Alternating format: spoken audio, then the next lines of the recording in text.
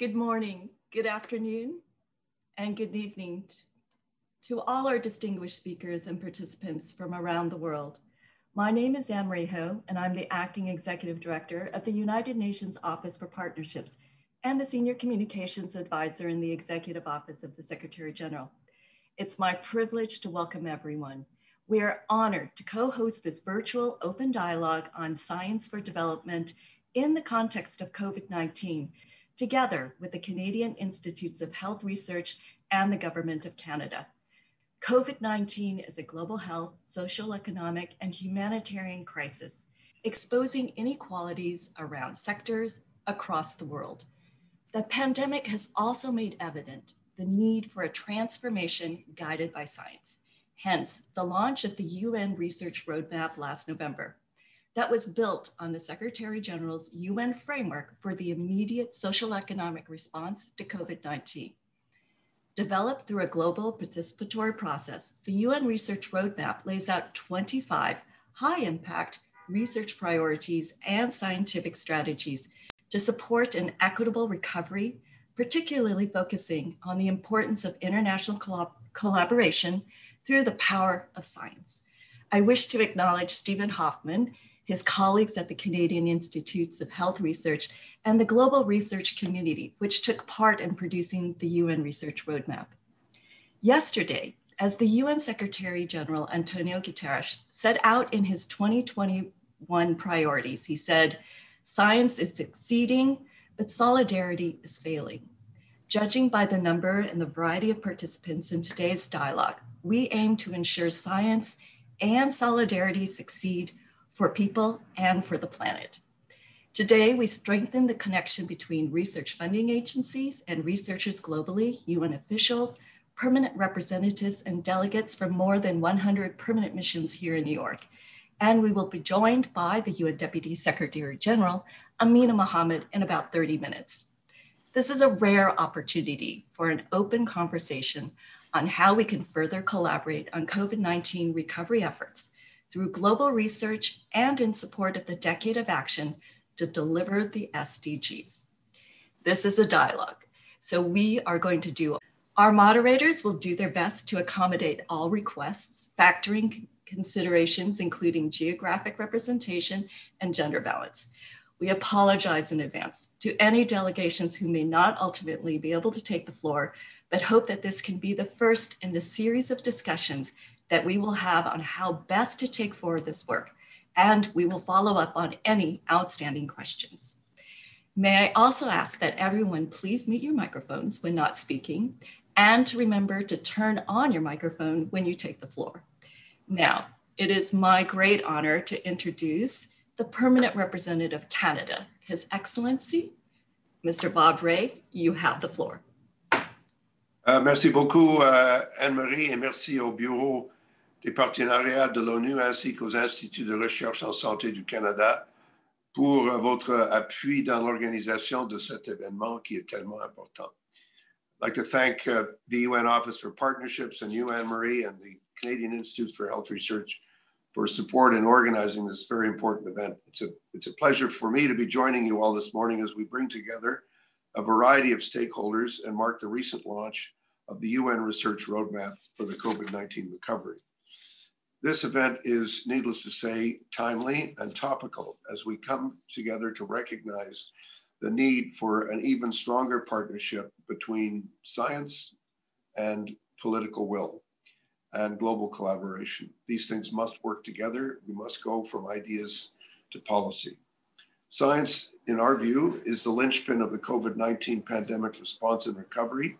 And in fact, as the Secretary General said yesterday, we've made remarkable steps in advancing a scientific response to the recovery in terms of diagnostics, effective treatments, and vaccines. It's at the heart of recovery, but there has to be a link between these achievements and our political will, our willingness to move forward with efficient, equitable, and sustainable recovery efforts, and help us to get back on track for the SDGs. Our mission is very proud that a fellow Canadian was asked to lead this work, but we're also very proud that it was a truly global effort. Researchers from around the world have contributed to this, some of whom are with us today. We're delighted to have this opportunity to work with so many other countries and the United Nations to help to bolster the power of science in achieving the Sustainable Development Goals. This is an enormous opportunity for us to link together researchers, policymakers, governments, and the UN. But I think the thing we have to really reflect on is how do we take this discussion into the world of actual implementation? And I think this is something that we really need to discuss and focus on as we go forward. I'm now going to turn it over to Dr. Hoffman. Stephen Hoffman was asked to lead this process by the United Nations. He's no stranger to the UN, having worked with the WHO in Geneva, the Executive Office of former Secretary General Ban Ki-moon here in New York City. He's currently the Scientific Director of the Canadian Institutes of Health Research, a professor at York University, and the Director of the WHO Collaborating Center. Dr. Hoffman, I want to congratulate you personally on the roadmap, and now the floor is yours. Thank you so much. Great. Ambassador Ray, thank you very much for your kind remarks and that introduction. Very much appreciate it, and your leadership. Good morning, good afternoon, good evening, everyone. Thank you very much for joining this open dialogue.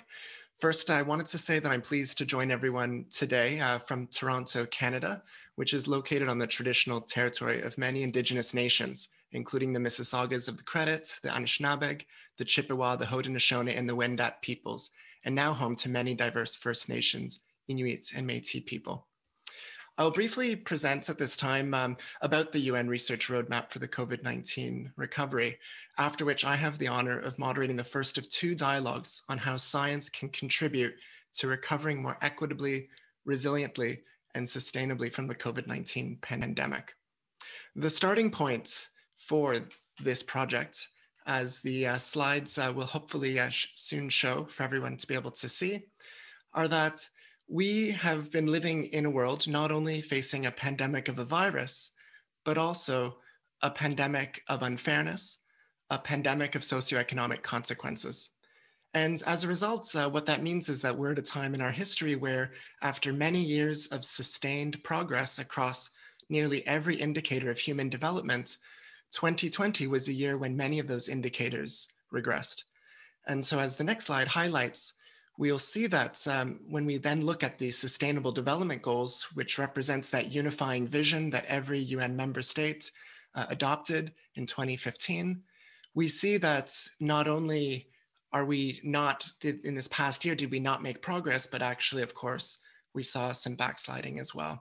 When it comes to poverty, in 2020, it's estimated that 71 million people were pushed into extreme poverty. When it comes to quality education, at some point last year, 90% of kids were out of school at different times.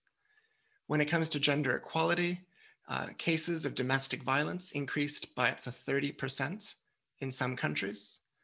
And 60% of countries reported prison overcrowding. These are just simply a few statistics that highlight, again, that this isn't just a pandemic of a virus. Of course, it is that too, but it's also a pandemic of inequities that require a robust response at the same time. Next slide.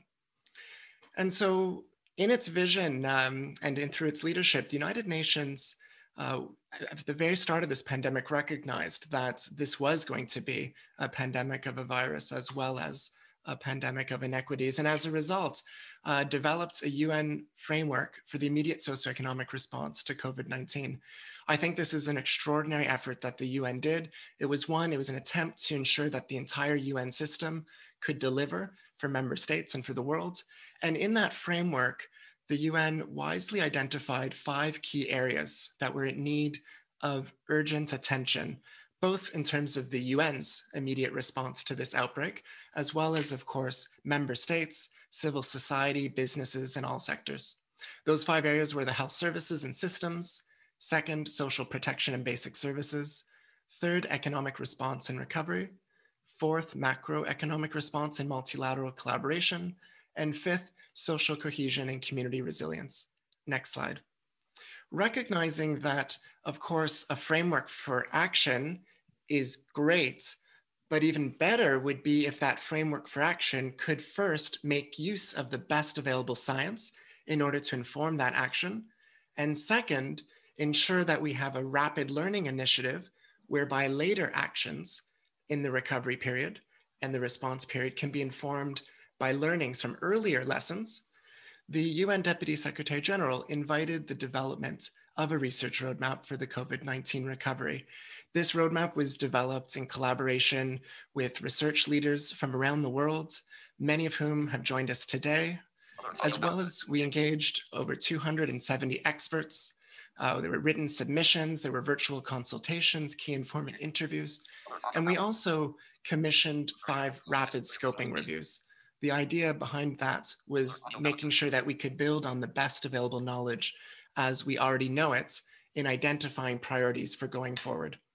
All of this was done in 10 weeks, which is how things have to move in the context of a pandemic. And we're just so grateful to everyone who joined in this effort, despite the short timeline, in order to make it possible, and especially to the team behind the scenes that made it all happen. Next slide. And so in this research roadmap, which I'll encourage everyone to look at if you haven't already done so, the intention behind it, or that's its vision, is that yes, we are faced in this moment where we are seeing so much as that's taking us a step backwards from achieving the Sustainable Development Goals. But at the same time, this pandemic represents a generational moment to try to achieve the kind of transformational changes that we know are desperately needed in order to achieve that better and brighter future envisioned by the Sustainable Development Goals. And on the next slide, it highlights that essentially we're at a moment where we have a choice. We know there's going to be extraordinary actions taking place over this year and the years to come that will set us on path dependencies going towards the future. And so the question is, do we want to go back to business as usual, which has the advantage of we know how to do it, we've done it before, but that path of going back to business as usual is deeply unsatisfying because, as everyone here knows, the world as it was before this pandemic was also not perfect. And indeed, for many people, too many people were left behind. And so as a result, it's clear that that better future, a more equitable, resilient, and sustainable future, requires those kind of transformational changes. The challenge, of course, is that we don't fully know what exactly those transformational changes are, and we don't know how to fully implement them. The good news is when we don't know something, that's when we call upon science. That's when we have to engage science, and that's the role that science must play, both in terms of the immediate response to this pandemic, as well as serving as that guiding force to get to a more equitable, a more resilient, and more sustainable future. Next slide. And so together, what this roadmap attempts to achieve is it identifies 25 top-level research priorities across those 5 pillars of the UN's existing socioeconomic framework for the immediate response to COVID-19. It was essentially through a process working with colleagues around the world, we identified 5 top-level research priorities for each of those 5 pillars, along with additional sub-priorities and contextual information. Second, we provide a framework for understanding the challenges we currently face and the opportunities ahead. And third, we highlight 5 science strategies that can strengthen the role of science in a recovery. Next slide. Ultimately, when thinking about the 25 research priorities that were identified, which I won't go through because we want to get to the dialogue and discussion, which is the focus of this event, I did want to highlight that we can, though, see the 25 research priorities as all working together to answer a singularly important overarching question. Next slide. And that question is really about and recognizing that during this time, we are going to see extraordinary change in all societies around the world. How can we ensure that those changes achieve not only the direct benefit that they're trying to achieve, but also that they're purposefully designed, strategically designed to also stimulate equity, resilience, and sustainability and progress towards the Sustainable Development Goals. In a sense, as the next slide shows, how can we ensure that our recovery efforts and our response efforts to COVID-19 achieve a quadruple bottom line? So we achieve those direct benefits, and even better than that would be one co-benefit, even better two co-benefits, even better all three at the same time. And indeed, the challenge with this, of course, is that it's not easy. And that's where we need science. And this UN research roadmap highlights numerous opportunities to aim for that quadruple bottom line so that our interventions can have the biggest impact wherever possible. Next slide. And of course, it's very important to emphasize that we need to achieve that quadruple bottom line, because if we don't, we leave our systems vulnerable to future threats that will inevitably come our way. And so as this figure shows, even if we get a double bottom line and we're able to advance equity, or a triple bottom line in advancing sustainability so that we live within our planetary boundaries, we still won't be able to achieve the kind of recovery that we need if we also don't build in resilience, for example, because as this figure shows, on a three-legged stool, when one drops, the whole system can face challenges. Next slide.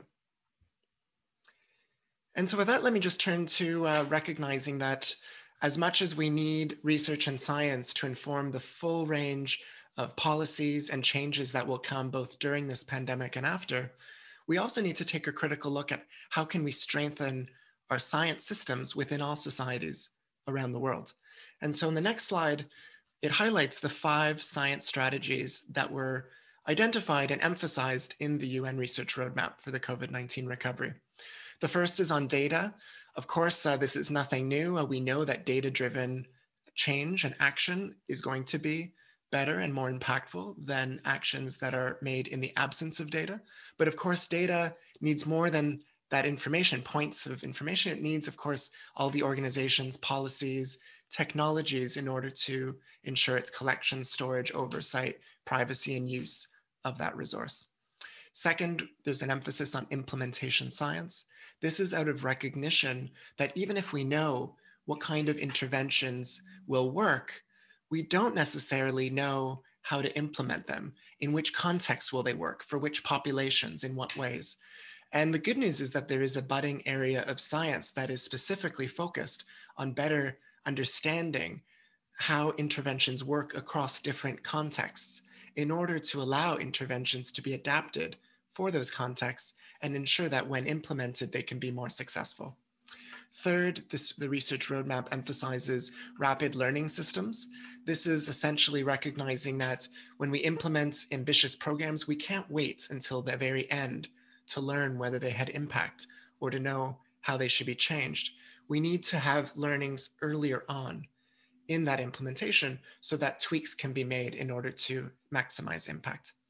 Fourth, knowledge mobilization. This is recognizing that we can generate a lot of knowledge, but it's not going to be helpful unless additional efforts are taken to ensure it can be picked up and made use of by those who have the ability to act upon that. And fifth, we need to bolster the science of science, essentially research on research, which is needed in order to strengthen our scientific systems. And indeed, in the science world, if we are committed to ensuring that our work can have an impact on policy and practices and programs, we then also need to take a critical look at our own systems to make sure they also are evidence-based and most impactful. Next slide. With that, the research roadmap ends with a call to action. Of course, it's a call to action for researchers who need to tackle the various complex research priorities identified through this process and others in order to achieve those transformative changes that are desperately needed. Second, we need research funding agencies, many of which are represented today at this meeting, who need to work together to ensure that sufficient and coordinated investments are available to address the priorities.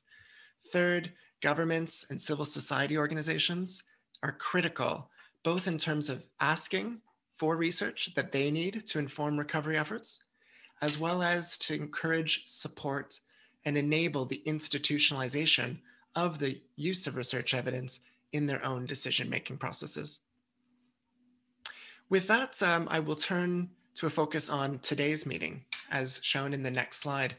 This is an open dialogue with the UN Deputy Secretary General, who will be joining us very shortly, along with the heads of international research funding agencies on science in the development and for development in the context of COVID-19. And I'm delighted that over 100 UN member state missions are also represented at today's meeting. There will be two dialogues. The first one I have the honor of moderating. This one will focus on how can science contribute to recovering more equitably, resiliently, and sustainably from the COVID-19 pandemic. And then my colleague Christian Salazar-Volkmann will be moderating a second dialogue on what are the best strategies for improving collaboration among the world's research funding agencies, research institutions, and the United Nations. As I mentioned, and as Anne-Marie mentioned at the very beginning, this is a dialogue. So we will do our very best to accommodate as many voices as possible. We're here today, as I mentioned, with over 40 international research funding agencies, diplomats from over 100 member state missions, numerous senior leaders from UN agencies, programs and entities, and thousands of observers who are watching via the UN Web TV platform. So I'll kindly ask that anyone who wishes to take the floor, please indicate so in the chat box. We anticipate many of you will wish to take the floor, and so we ask please to keep your interventions to no more than 2 minutes. Now that's really important, especially as I've been asked to step in if remarks go longer than 2 minutes. So please do help me by saving me from the awkwardness of having to interrupt your important interventions on a virtual platform. We have a great organizing team that's working behind the scenes to receive all your requests that you make to speak in the chat box and to accommodate as many as possible. As Anne-Marie mentioned, trying to balance considerations, including geographic representation and gender balance. And let me just apologize in advance to anyone who's not able to speak and take the floor, but we will do our very best. And a reminder for those to please keep your microphones muted when not speaking. And of course, then to remember to turn on your microphone when you're asked to do so. So with that, let's launch right into the very first dialogue of two on how science can contribute to recovering more equitably, resiliently, and sustainably from the COVID-19 pandemic. And for that, I will turn first, I see in our speaking list, let me turn to Professor Jeremy Farrar, Director of the Wellcome Trust, after which I will go to Professor Nicia Trinidad Lima, President of Fiocruz Oswaldo Cruz Foundation in Brazil, followed by Professor V.K. Malhotra, Member Secretary of the Indian Council of Social Sciences Research. Professor Farrar, the floor is yours. Thank you. Thank you very much, Stephen, and Excellencies, United Nations, the United Nations Office for Partnerships, the Government of Canada and the Canadian Institute of Health Research. It's an honor to join you today, and I'm delighted to see the United Nations system led by the Secretary General and Deputy Secretary General of giving such prominence to research. And thank you to the wonderful team at the Canadian Institute of Health Research for all you've done in this. This pandemic has affected everybody's life in every country. There's been the direct health consequences, 2 million deaths tragically already, and in truth, very many more. There's been the indirect consequences of everybody's health as well, whether cancer or maternal child health. There's been the impact on jobs, on livelihoods, on education, on a growing inequality and trust in government. And it's unraveled the tensions in all of our societies. It's also affected everybody's economy and the finances, and it's put back the Sustainable Development Goals by potentially many years. And it's also had an impact on geopolitics. The truth is that these are the challenges of the 21st century, and there will be very many similar drivers in climate, in mental health, in inequality, in energy and water access. And how we deal with this in many ways will define how we wish the 21st century to play out. These are our challenges, and we now face some choices. Science is the exit strategy from this pandemic, and it's also the way to address these great challenges of our time. And if we are to achieve this kind of transformational change, then we need all of our societies to come together to reach our collective aspirations. But that is no good unless we make that science equitably available to everybody in the world that needs them. Doing the science is the first part. It's no good unless we make that equitably available. And I think that's why we've come together today. And science means leveraging all the fields of science. It means social sciences, history of science. It means the arts, the humanities. It means involving people, not engaging with people. And it means shifting the center of gravity. And the United Nations Research Roadmap, I think, is the best way of pointing us to the future. But it is our responsibility now to turn that roadmap into real action. We are facing one of those moments in history when humanity has a choice and a fork in the road, and we now face that choice. We can blame complexity, we can say it's too hard, we can look the other way, and we can retreat into insular nationalism, or we can come together to address the challenges of the 21st century. There is nobody else out there that can do this. This is us. This will help define the world in the 21st century. Too often we have warm words. We need to lift our eyes, we need to see what's possible, and then we need to take responsibility as we leave these meetings to deliver on our commitments. If not us, at this moment in history, then who will do it? Stephen, back to you. Professor Farrar, thank you very much. I'll now turn the floor to Professor Nicia Trindade Lima, President of Fiocruz in Brazil.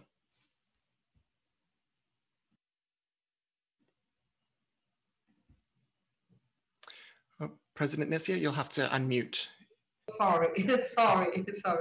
Well, good morning, good afternoon, good evening for everyone. I'd like to thank you for the invitation. The opportunity to participate in this important exercise. And let me congratulate you on the excellent results obtained in a record time. We share the views that the recovering better from the challenges resulting from COVID-19 will require global solidarity and innovation, improve the lives of the population in a vulnerable situation, and include the most marginalized. I think that's one important point in our roadmap. The 5 pillars and 25 research priorities, as well the 5 science strategies shown us by Stephen Hoffman, is very important. I would like to reinforce the importance of science how deal with data, how deal with the scientific organization to achieve the goals.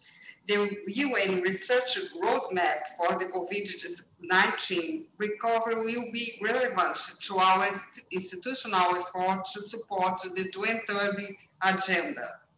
In the near future, we hope to share a Portuguese version of the roadmap with the Fiocruz and the Brazilian scientific communities to review it and establish concrete activities that will strengthen our national and international collaboration. The priorities under the pillar on health systems and services certainly are that we have more experience and will continue making contributions. Research and innovation are essential to improve the local production, achieve the national autosufficiency of essential health products, and promote equitable access through the Brazilian unified health system, the Brazilian health system. Fiocruz, I think that one important point in this perspective is the access to vaccine. And we are working very hard to this goal here at Fiocruz. Fiocruz also has a diversity of research activities that will contribute to all other pillars and priorities, especially with our innovation program. Is a mechanism to promote innovation, interdisciplinary approaches, and certainly will benefit from the roadmap and will contribute to its implementation. Thank you very much. Professor, thank you very much. I'll now turn the floor to Professor V.K. Malhotra, Member Secretary of the Indian Council of Social Sciences Research. The floor is yours. Thank you. Thank you, Hoffman. Excellency from UN, friends from France's policymakers, funding agencies, research leaders, civil society organizations, which are being represented here, in fact.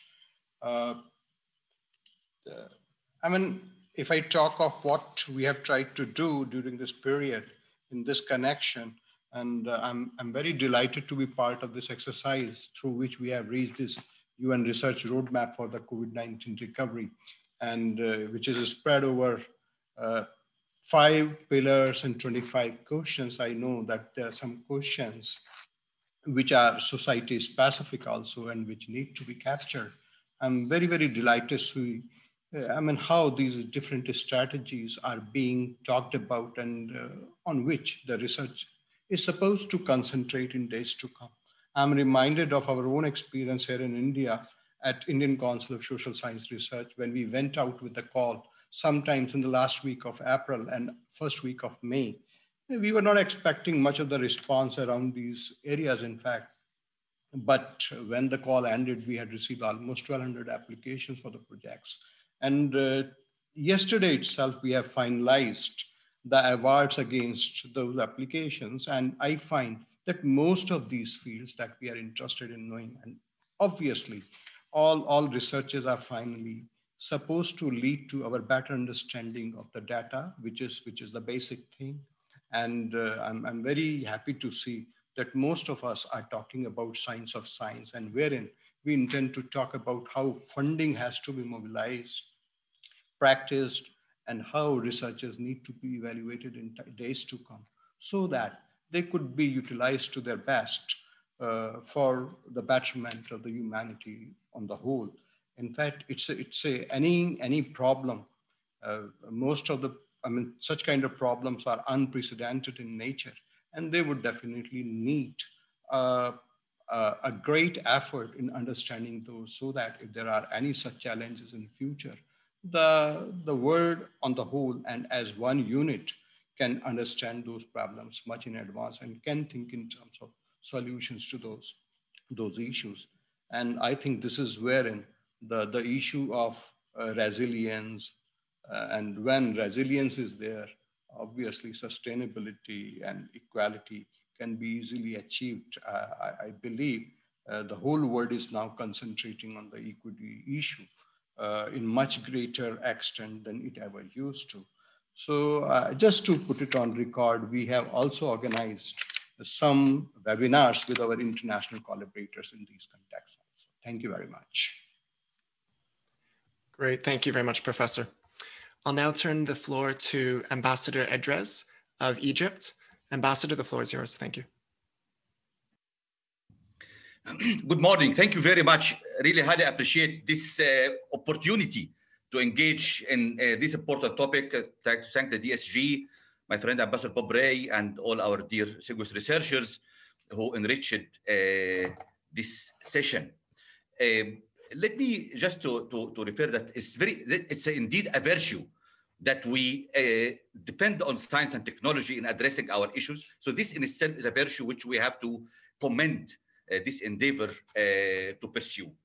At the same time, also, I think this we need science and technology not only to address the current challenges, or to understand the current reality, but also to foresee what is ahead of us and to foresee what challenges we are facing. For example, we were facing and still the challenge of the virus. I think we also are having the challenge of the vaccine and how are we going to provide this vaccine in an accessible manner and equitable manner. So always forging ahead and looking far ahead is important. The other point is the context based of this. The 25 priorities, they are all important on the merits. But I think one context-based aspect is important. These are priorities for whom and for what part of the world and on what area. This, I think, is the context-based aspect is important. The virus has exposed the vulnerabilities and the interlinkage between different challenges we're facing. So the solutions also, I think, needs to be so much also interlinked together. The point about technology and science, we talk about the cutting-edge science, top technology.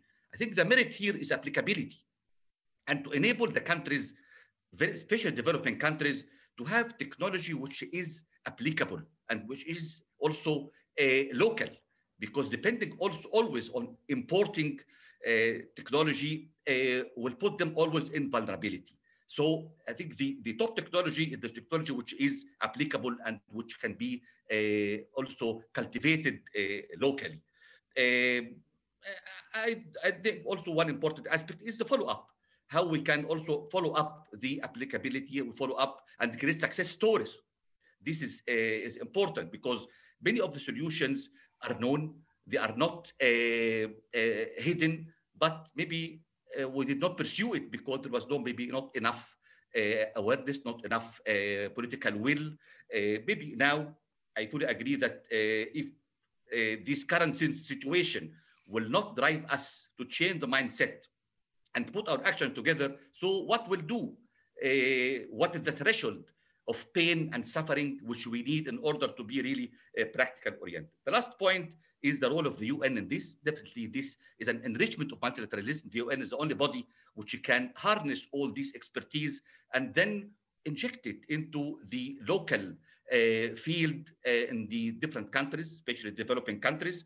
And it's important, I think, to through the UN presence at the country level, to make use of these researches, of these ideas, and to try to cultivate success stories and to present it in order to incentivize for more work to follow. So I think I just want to stop here for the sake of time and appreciate and thank this precious opportunity. Thank you very much. Great. Thank you very much, Ambassador. At this time, I'm pleased to welcome Her Excellency Amina Mohammed, Deputy Secretary General of the United Nations and Chair of the UN Sustainable Development Group. Madam DSG, please let me first thank you for your inspiring work throughout the ongoing pandemic and for championing the power of science to recover better from it, most notably by your inviting the developments of the UN Research Roadmap for the COVID-19 recovery. For your leadership, we are deeply grateful. Madam DSG, the floor. Thank you very much. And as we often say here, please know excellencies. It is colleagues, it's friends, and the many people who've come together to support what we do in terms of a response to what has been a huge crisis. And we are still in response mode, even though we always are speaking to the recovery. Thank you, Stephen and Anne-Marie. It's been huge work that you've been asked to lift in record time. Your teams have done an excellent job, and I want to thank my colleague and Ambassador Ray, who we work together on many issues, and it's great to see us here with the Canadian Institute of Health Research. Our speakers, I was trying to sort of multitask, and so I did hear from Jeremy and from Professor Lima and Professor Malhotra. Thank you so much for your remarks. I think it's incredibly important that we are constantly looking at the equity of everything and anything, and that we are seeing all the fields of science involved in this. And I think much more importantly, I think Jeremy underscored the need for us not just to, as they say, look to people by engaging, but really involving them in the implementation. So we are, of course, a fork in the road, and I'm really pleased that we're here today among representatives from member states and leaders of our world research funding. So really huge and important stakeholder community that we have this discussion today. We've heard that the pandemic has had far-reaching consequences, socio-economic, health impacts, disproportionately, that have affected the most marginalized. And the response to the pandemic has pushed more than 70 million extra people into poverty. But I would say it's also questioned vulnerability, and away from just our low-income countries, the least developed countries, to middle-income countries with huge inequities and populations. So really that word vulnerability, I think, to be better understood so that we are capturing everyone and not leaving vast communities behind. Last year has served as a reminder that the advances we've made towards the SDGs are extremely fragile. COVID exacerbated it. It was a big wake-up call. With the release of the UN Research Roadmap, for us, we see here the aim to mobilize and to inspire a coordinated effort, particularly at the country level, with strategies that are informed by rigorous scientific evidence and where solutions towards the SDGs actually happen. We're grounded in an ambitious socioeconomic response, and the framework that we put into place really try to put development in emergency mode. And as of January, we know that around our countries, 118 governments and country teams have these economic response plans. $2 billion in new funds have been mobilized. I think, and really importantly, to see how we have pivoted. $3 billion have been repurposed to help us to do our work in supporting our countries and communities. And we've seen many country teams do this towards the COVID-19 response. With UN support, we've got socioeconomic response plans that are being rolled out in 75 countries. So there's a lot of work going on. It's how to inform that and get that to the scale, urgency, and ambition that we would like to see. Over the past year, we have seen the great power and potential of science and global scientific collaboration. And I do remember 5-6 years ago when we really went through the efforts of framing the SDGs. Academia and the science community were a very big part of it as we looked at the indicators and the science behind what a result would look like over 15 years. While much deserved attention has focused on immediate development of treatments and vaccines for COVID, the same focus and attention needs to be given to the urgent socioeconomic issues caused by the pandemic. COVID has made it evident that we must build a new future through a lot of transformative changes. So the reforms we have been doing in the UN, this really needs to see the way we work and the way we respond to the new challenges in very, very, very much transformative ways. Prioritizing equity, resilience, and of course, sustainability, which is at the core of the 2030 agenda.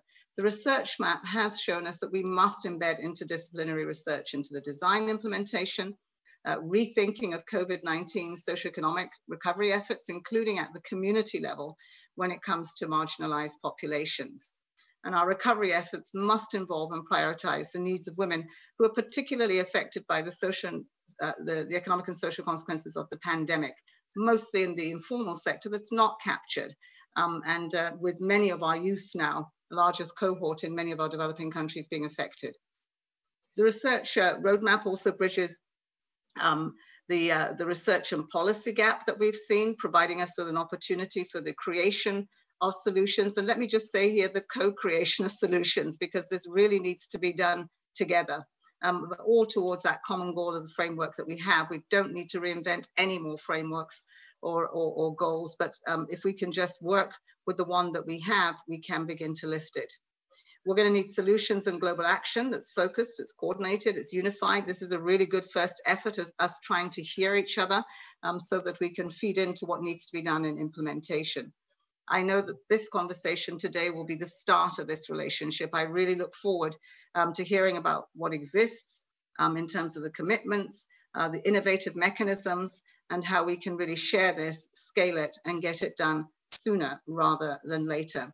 Our research roadmap is based on the framework that is grounded in field experience of UN agencies. And across 131 countries, you will find those teams in that footprint.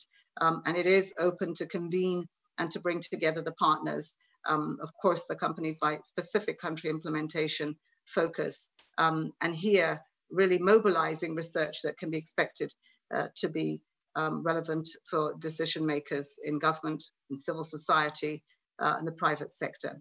So it's an exciting day, and I look forward very much to hearing more from our participants today, and especially as we go to the field to implement our 2030 agenda.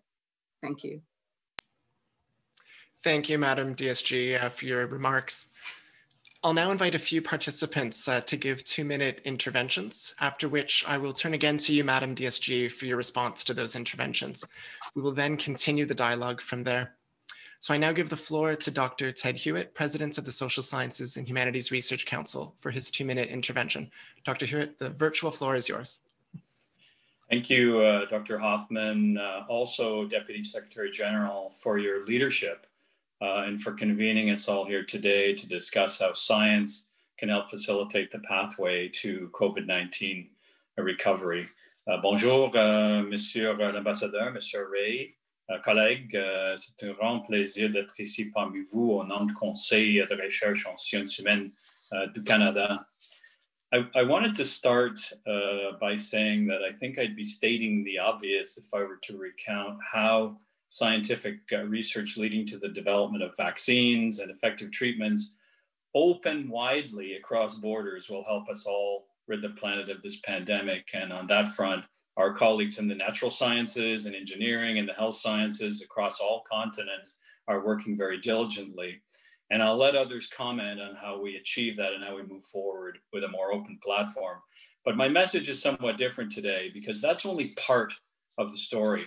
What is so often less discussed and what the UN roadmap has so effectively spotlighted was the dire need to apply collaborative thinking about critical human dimensions of the pandemic and the role of the social sciences and humanities to rebuild better in the vaccine aftermath, to recover more equitably, resiliently, and sustainably throughout the world. In Canada, my agency, the Social Sciences and Humanities Research Council, has already been funding research into key topics that will help build a better world post-COVID. For example, researchers are investigating how COVID has affected women in vulnerable communities, factors affecting trust in democratic institutions, the future of labor and education, and factors affecting economic recovery. And we're collaborating with our partner agencies, the Natural Science and Engineering Research Council, the Canadian Institutes of Health Research, on specific transdisciplinary pandemic-related calls, working diligently to make the results of this work readily available to government and to the public, not just through academic publications, but also regular media updates, informational dashboards, and opinion fora. And now we're ready to move effectively to support the UN Research Roadmap in its efforts to promote a much broader collaboration among funding agencies, both domestically and internationally. Through the transatlantic platform, SSHRC will work with its funding partners in Europe, the Americas, and Africa to launch a COVID-19 signature call entitled Recovery, Renewal, and Resilience in a Post-Pandemic World. All applicants will be encouraged to consult the roadmap when developing their proposals and to refer to the roadmap's identified research priorities as appropriate.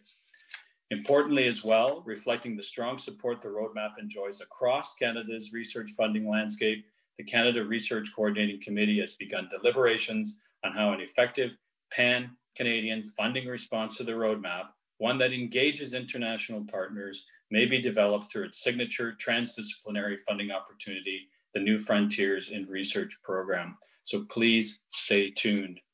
So as research funders in Canada, I can affirm that we are ready and actively engaged domestically and with international partners to advance the UN roadmap agenda and very much look forward to hearing more about other initiatives developing elsewhere.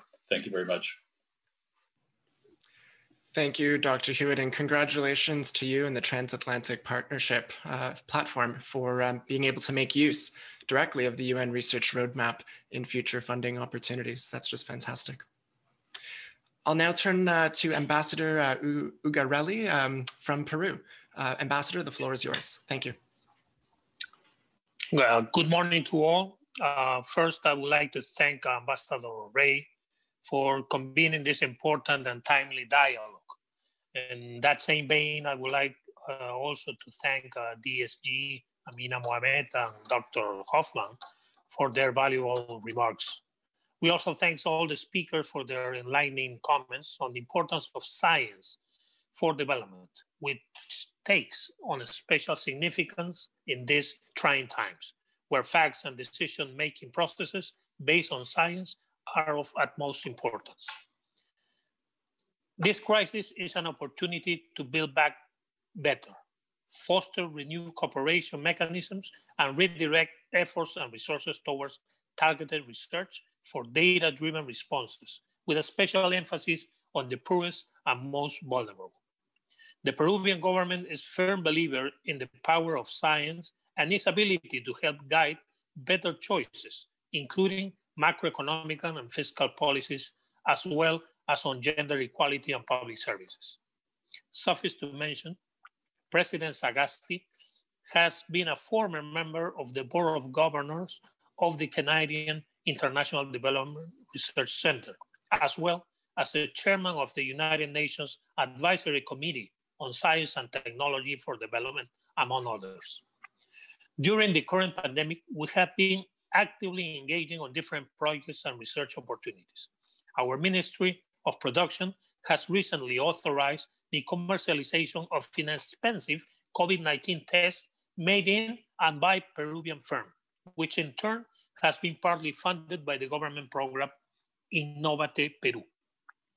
We have also suited our normative and regulatory systems in order to foster COVID-19 research and have negotiated agreements regarding the transfer of biological materials for research purposes. We are promoting innovating to reactivate a program part of a wider strategy to reactivate the social, economic, and health sectors in response to the crisis.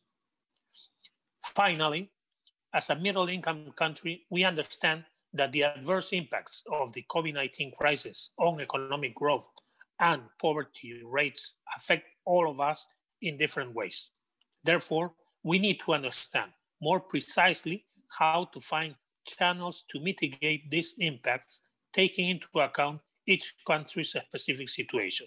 Effectiveness of financing strategies, debt relief, FDI, ODA, and finance can be improved for a fairer, greener, and sustainable global economy. I thank you very much. Thank you, Ambassador. I'll now invite one more comment before we return to Madam DSG, and that will be from Professor Katja Becker, who's the president of the DFG German Research Foundation. Professor Becker, the floor is yours. Thank you. Yeah, thank you very much. Ladies and gentlemen, dear friends and colleagues, the German Research Foundation believes that the roadmap is an impressive testimony of the UN's commitment to overcoming the pandemic. In particular, the roadmap represents a signal and a clear commitment to a science-driven, evidence-based approach to dealing with the consequences of the COVID crisis. Therefore, the Interdisciplinary Commission for Research on Pandemics and the German Committee Future Earth, both set up by the DFG, have published a joint statement in order to share the goals and the values of the roadmap, as well as to incite contributions. The shape and effectiveness of new research and research funding rely heavily on the current knowledge available. And what we know is the long-term result of basic research within each respective field of science and the humanities. To generalize, funding research generated from independent curiosity lays the ground for rapid yet reliable results, not only in the field of vaccine development, but also for coming research demands. That is why the current situation illuminates that the best way to prepare for new and unforeseeable societal challenges, be they biomedical or other, lies within generating a knowledge store that is not yet related to concrete problems, but rather to open questions of knowledge. You can only produce a vaccine if you know the virus. So funding the intrinsic motivation, the curiosity of researchers proves to be the earliest possible crisis prevention and the best way to build research infrastructures that contribute to resilient societies. Furthermore, the DFG has been supporting research for more sustainable societies for many years in various concrete ways. It is also fostering diversity at all levels of research processes and is eager to intensify its efforts to share this ambition with partners worldwide. I believe it is our responsibility as research managers to ensure equitable and sustainable frameworks for global cooperation and a good common understanding of the scientific and funding practices as outlined, for example, in the statements of principles of the Global Research Council. Thank you very much. Thank you, Professor Becker. Madam DSG, I'll now return to you for your thoughts on the conversation thus far. The floor is yours. Thank you so much to our contributors today. So important to see and really happy that we have got the transatlantic partnership to engage with as well. I would say that, as we are thinking about involving people and really getting work done to pivot us in this fork of the road to what should be a better outcome. So the response and the investments we make today for that recovery to be in the right direction and hopefully perhaps even leapfrog a lot of the goals that we had in the SDGs that were lagging. I would say that there are three actions that I would proffer. One, how we really at this international level, 40,000 feet, how do we go local? And I think we need to pay particular attention to the local levels of government. We tend to go into a country and we stay at the national level, and we need to bring this down to the local level, and we need to be there for the long. I think from the Russian permanent mission, Ivan Konstantinopolowski. I'm so sorry. Sir, the floor is yours. Thank you very much, Mr. Moderator, and good morning, dear colleagues. We would like to start by extending our gratitude to the Permanent Mission of Canada for organizing this interesting event, and the Canadian Institute of Health Research, Mr. Stephen Hoffman and his team that coordinated the preparation of the UN research roadmap for COVID-19 recovery in a very tight timeline. Science and innovation have long been a decisive factor for development. International cooperation in this area is one of the key means of fostering the 2030 Agenda for Sustainable Development. And it is obvious that effective partnerships of states with researchers and academia in many ways define our ability to reach the 2030 Agenda, its SDGs, also in the context of the COVID-19 pandemic. That is why Russia fully supports the valuable dialogue with the scientific community. We were very interested to learn about the launch of the UN research roadmap for the COVID-19 recovery. We would like to particularly highlight with appreciation such areas of the roadmap as reflections on strengthening of health systems towards achieving universal health coverage, social protection, the vast potential of digital technologies, environmental determinants of health, AMR, and promoting a One Health approach, maternal and child health, optimal microeconomic policies to curb the economic recession. Also resonates with us the idea of upholding internationally recognized human rights and full respect of national sovereignty. That said, we would also wish to respectfully share what, in our view, constitutes some shortcomings of the roadmap, one particular and one systemic. The particular is that the roadmap largely addresses social and economic sciences while not exploring enough the huge potential of fundamental research in other realms of science. The systemic one, in our opinion, is a kind of a lack of inclusivity and balance in the focus of the roadmap. The document says it's benefited from inputs from all over the world. However, the list of contributors shows that some regions of the world have been almost entirely overlooked. Among other examples, we would refer to the fact that there are practically no input from researchers of the countries of the CIS. Unfortunately, this makes the priorities and approaches of some countries high on the agenda of the roadmap, while the opinions of others are excluded. As one example, the situation of people living in developing countries under unilateral coercive measures is not addressed in the roadmap, although explicitly referenced in the UN framework for the immediate socioeconomic response from the pandemic. We observe a similar situation with regard to the terminology and concepts used in the roadmap. A UN-branded document is expected to use UN-agreed terminology and approaches, but unfortunately it is not the case. We would not mention that should it be just a valuable research paper by a respected scientific institute or a joint publication, but we believe that a UN roadmap calls for a slightly different approach, securing its universal uptake.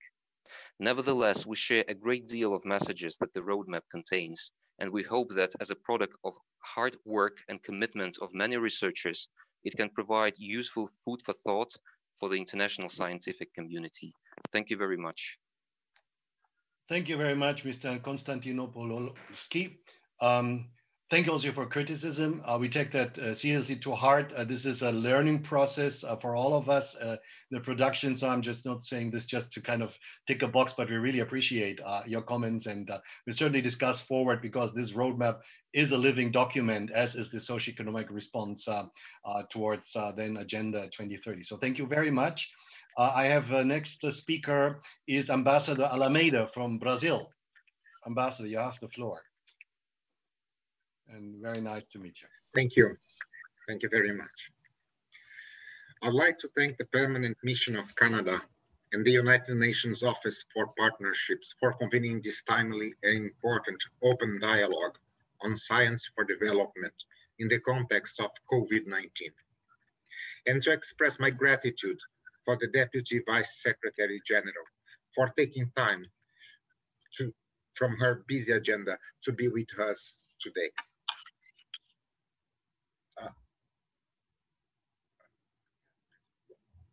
So can you hear me? Okay, good.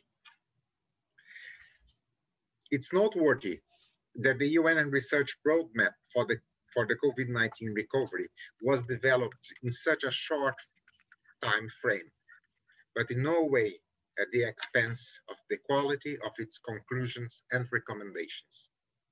Brazil appreciates that those responsible for the preparation of the report consulted scientists from developing countries, including experts from my own country. I am convinced that this sort of diversity and inclusion in the consultation process only increases the value of this report.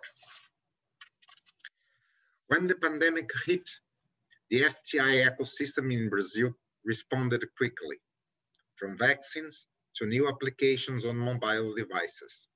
It is deeply encouraging to see the number and variety of innovations that are being brought about to deal with the pandemic.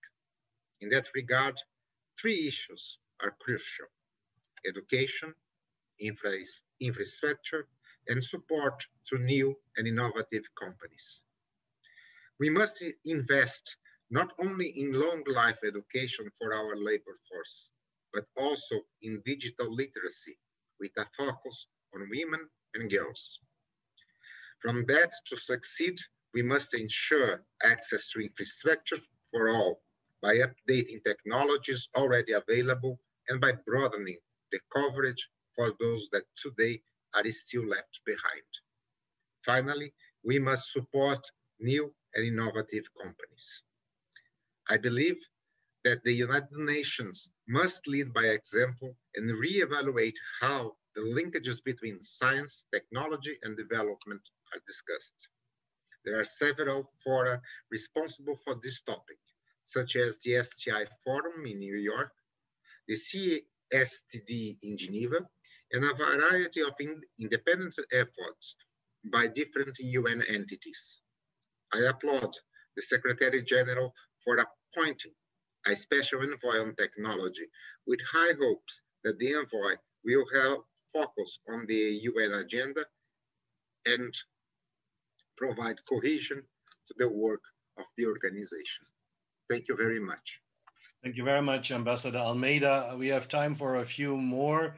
The shorter you are, the more people can speak. I'm very pleased now to have my colleague from WHO, the Chief Scientist of the World Health Organization, Dr. Soumya Swaminathan, present here. She's just fresh out of a press conference with Dr. Tedros, I understand. So over to you, Soumya. Thank you. Thank you very much, Christian, and thanks to the UNDSG and CIHR for not just hosting this, but also for having developed this research roadmap. So I'd like to make 3 or 4 quick points. The first one is about the need for global coordination of research, R&D, product development, manufacturing, and distribution of products, particularly those that are needed for global health emergencies or other global public health problems. And I think what we have been able to do over the past year by convening the global scientific community, by developing a research roadmap, by developing target product profiles, by working with developers and scientists and everyone, has been this unprecedented open sharing of knowledge, research, data, as we're learning more about the virus, but also the speed at which products have been developed. And I'm speaking particularly of vaccines, but also many new types of rapid diagnostic tests and also drugs. Not so successful perhaps as vaccines, but there has been a lot of research on drugs. And we've been able to, at the WHO, play a role in bringing people together.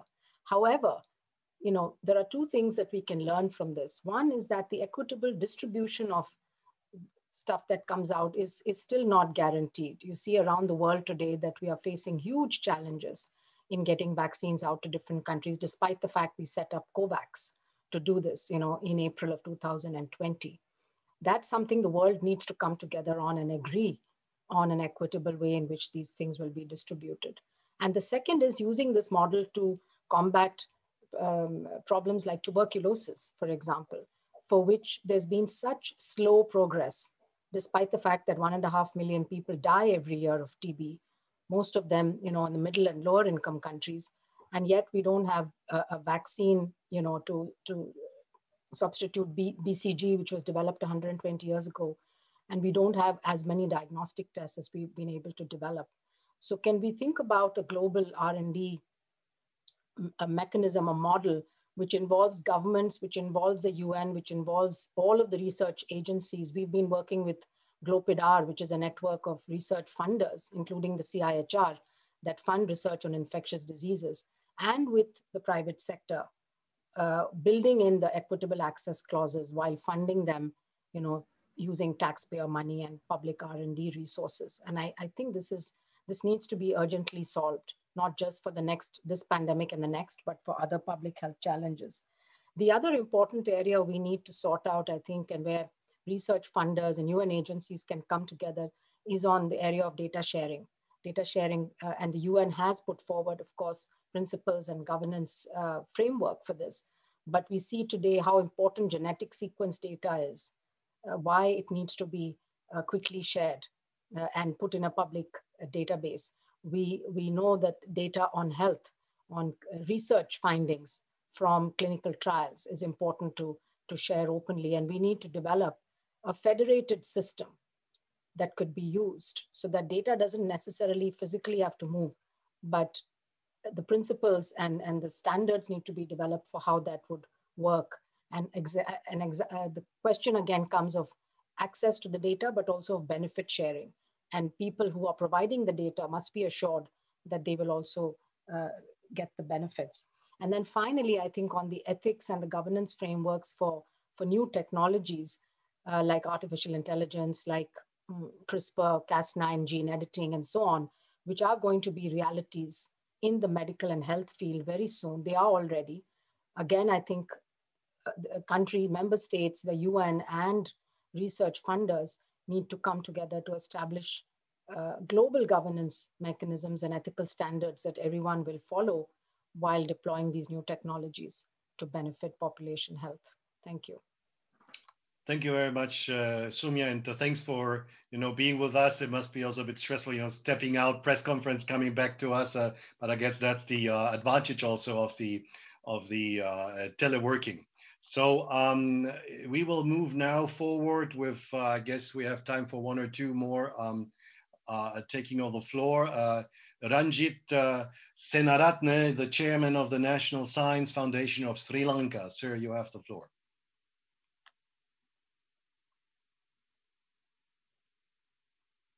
Dr. Senaratne, you're on mute. Yes. Now I can hear you. Many thanks for the opportunity afforded.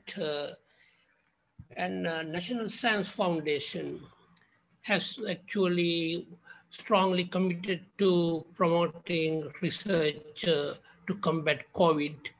In this connection, it has constructed a digital platform to harness Sri Lankan expatriates overseas, with more than 3 million across the world. And we have been able to really categorize them into similar interest groups, and we have developed high-end equipment available so that we will minimize expenditure on equipment and make the most of the resources available to address high priority research concerns. Also, in regard to funding strategy, since we have now developed database of the scientists available at home and abroad for collaboration, we would invite them to really contribute in formulating research proposals jointly to address high priority concerns so that we are getting the best of brains and getting the best out of them to address the concerns in a most effective manner and getting the best out of it. So this has been our strategy of the National Science Foundation Sri Lanka to combat the COVID. That's briefly my observations. Thank you. Thank you so much, Professor Senaratne.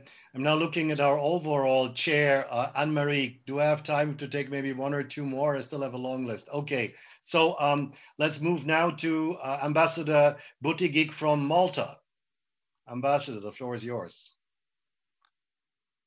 I would like to thank the Permanent Mission of Canada and the United Nations Office for Partnership for bringing us together for this important and timely dialogue. It is one more step in the leadership role Canada assumed on this matter within the UN community from the start, to which we are grateful. It is becoming more evident that achieving the Sustainable Development Goals is not possible without science and technology. These can provide us with new solutions to old and new problems. In a world battered by COVID-19, building back better has gained a growing consensus as the way to recovery. Inherently, this implies that solutions need to reach everyone, leaving no one behind, in line with what a previous speaker suggested to replace back with forward. The pandemic highlighted the need for countries to concentrate on science, technology, and innovation in both policy and practical terms. Research and support opportunities are at the heart of actions undertaken by Malta to help better mitigate the negative impacts of the COVID-19 pandemic. The Ministry for Research appointed a steering group for the coordination of post-COVID-19 strategy. The Malta Council for Science and Technology and Malta Enterprise Corporation came up with the COVID-19 Research and Development Fund. The University of Malta undertook a number of research projects, one of them leading to the development of a mask respirator decontaminator for frontline health workers, while another research is looking into the use of technology, social connections, isolation, and loneliness during the pandemic, which we are very happy to share. Reinvigorating multilateral cooperation is fundamental to overcome such global challenges. The focus on the pandemic will be less beneficial if climate change mitigation and the advancement of the Sustainable Development Goals are put on some back burner. Thank you. Thanks so much. So we can really have, as everybody was really super disciplined, I can take a few more. Ms. Tamina Hasanova, Tajikistan, the floor is yours.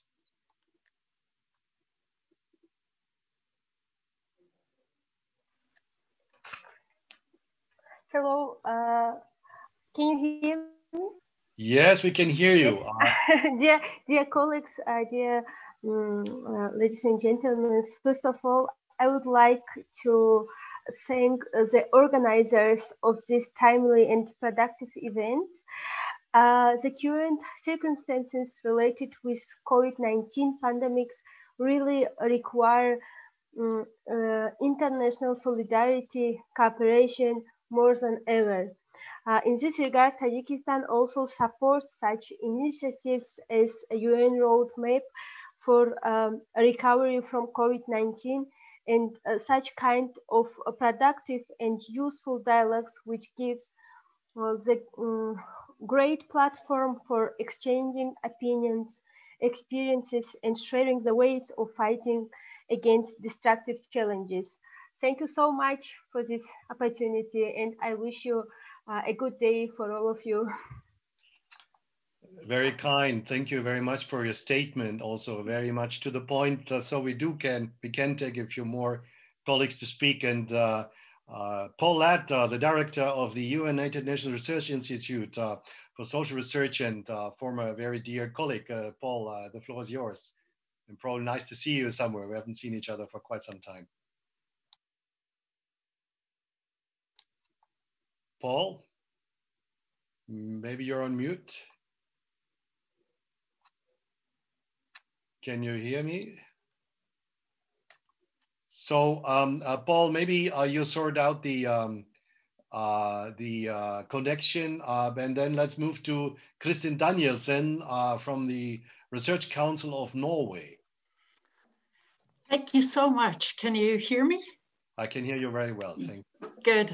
My name is Kristin Danielsen. I'm from the Research Council of Norway, and thank you for giving me the chance to tell you about an initiative taken by the Global Research Council, the GRC. The GRC, already mentioned twice today, is a virtual organization comprised of the heads of science funding agencies from around the world. The GRC is developing a global SDG funding pilot. The pilot will be truly global and include strong involvement and partnerships between high and middle income and low and lower middle income countries. A group of 18 funding agencies from all around the world is now working on the pilot action, where the essence is the project should be based on existing or ongoing research, and the projects will focus on implementation. The purpose of the pilot is to develop a funding mechanism for advancing knowledge-based innovative implementation of the SDGs at local to regional scale. The projects will include researchers, stakeholders from government, industry, and NGOs, and at least one of the partner countries in a project should be a DAC-listed country. The operator and secretariat of the pilot is the National Research Foundation in South Africa, who will take over the lead from RCN and Norway actually after today. We all think we will achieve greater impact working together as funding agencies, and I think you will hear more from us. And thank you for the chance to tell about this initiative. Thank you very much. And colleagues, for me now, we will move now to the final part of the session. I will, of course, not make a summary of everything that has been said, but just to say we'll take the DSG by the word and organize a stock take of the progress in the implementation of the research framework somewhere later in the year. I also think that the topic of co-creation and moving the whole discussion downward as much as possible to countries, regions, communities is another topic that several of you have mentioned. So that's an encouragement to everyone to move forward on this. At least I, from my side, can really commit to organize something together with Stephen and his team, a consultation in Latin America and the Caribbean. And so we will follow up and maybe also check whether that can be done in other regions too, so we can have a more, even by sub-region, a more kind of dedicated discussion on and more context specific. So thank you very much, everyone. And like my colleagues Stephen and Marie said, also 1,000 apologies that we could not accommodate everybody who wanted to speak in the time available, but we continue this. We'll have a stock take later in the year and hope that then those who couldn't speak today will be able to make a contribution. And with that, I would hand over now for the concluding remarks to the Assistant Director General for Science of UNESCO, Shamila Nair Bedouel, to just give some conclusions from her perspective and kind of one of our, big leaders in the science world, that is UNESCO. Shamila, the floor is yours. Thank you very much, Christian, and good afternoon, good morning to all of you. Excellencies, ladies and gentlemen, gives me great pleasure to meet you here today and speak on behalf of UNESCO. As you're all aware, our forefathers in 1945 put the S in UNESCO to represent all of the sciences, social, natural sciences. And we have seen in this COVID pandemic that all the sciences had to come together. But beyond that, we have noticed that we need the education, science, communication, and culture to enable society to manage this pandemic. And I want to sincerely thank you and congratulate you for the excellent presentations you have had and sharing with us how you are dealing with the pandemic and the different facets of how one could manage such a pandemic, unusual, unique, and attacking every part of society. Nobody has been immune to this particular pandemic. And I think one important point that's been raised in this pandemic is the actual sharing of data. First, bringing citizens closer to science closer to citizens, but also the sharing of scientific data in real time.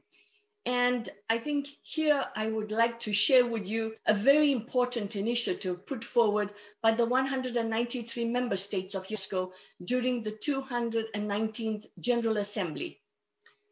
In November 2019, the member states called upon UNESCO to draft a normative instrument on open science. Why? Because already at that time it's felt that we need to reduce the knowledge gap. That Article 27 of the Declaration of Human Rights calls for access to science and technology to ensure that no one is left behind. It is in this spirit that the Secretariat of UNESCO have been working with stakeholders across the world, social scientists, national scientists, publishing houses, indigenous knowledge people as well, bringing together the different knowledge streams to understand the role of open science today. So what will open science do? Well, the pandemic has shown the world is confronted with an unprecedented pandemic, but this also recalls a scientific humanism in a troubled world. Building back better means putting children back in school. The digital divide has gotten bigger. Getting better and closer to nature, as what we at UNESCO call the coalition with nature, understanding the value of water, and valuing water. So building back better calls upon not only the scientists, but the whole of the world and the population to come together. So I would like to simply say that we at UNESCO look forward to working with you, and that the principles of open science are really embodied by the scientists who've shared the data openly and freely. And we are recognizing that there is a need for creation and transfer of scientific information. But we also need to call upon scientists across the world to exchange more information with the developing countries. And here I would like to appeal, as somebody coming from South Africa, and I see what's happening in my own country, South Africa. I am appealing to people across the world. We need a pact for open science, but what does it mean? We need to share data, share information, share the technological innovation and knowledge to ensure that no one is left behind. We had launched in UNESCO last year, the Director General of UNESCO, together with the Director General of WHO, as well as Michelle Bachelet from UNHCR, launched what is called the Geneva Call.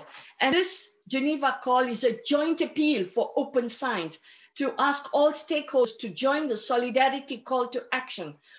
And the WHO COVID-19 Technology Access Pool to facilitate sharing of knowledge, intellectual property. Let's ensure that no one is left behind. How can we as societies look each other in the face when the rest of humanity do not have access to the scientific knowledge generated by scientists from the developed world to address this pandemic? We need to join hands together in a spirit of solidarity, just like the scientists did. And as somebody said, maybe when we do talk about COVID in the future, we will talk about the solidarity among nations, beyond paywalls, beyond publications, beyond funding, but real solidarity among the nations. We are talking today about ethics of artificial intelligence, ethics of climate change. Well, even the coronavirus knows no boundaries, just like the sky above us and the global warming. So this is a appeal from UNESCO to all the participants here today to exchange knowledge and capacity building with the countries of the South to enable them to meet the challenges that they face today. We cannot build back better if part of the world does not have access to any of the vaccines that you are developing. Every life counts, the life from the South, the life from the North.